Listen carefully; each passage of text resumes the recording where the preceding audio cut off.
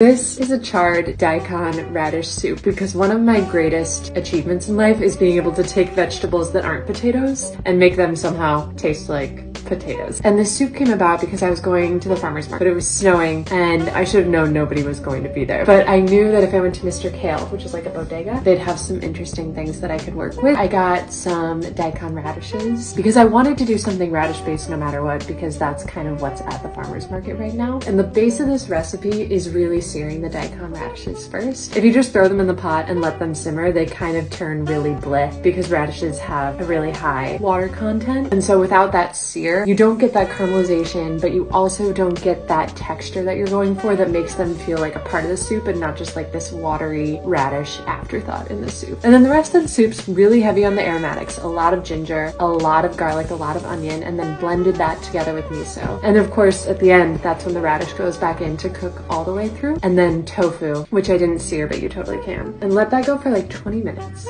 So altogether, it doesn't have that much going on except a ton of vegetables. But if you have a ton of radishes or you're seeing a ton of radishes, it will work with any of them. Hope Adam Driver would call it good soup.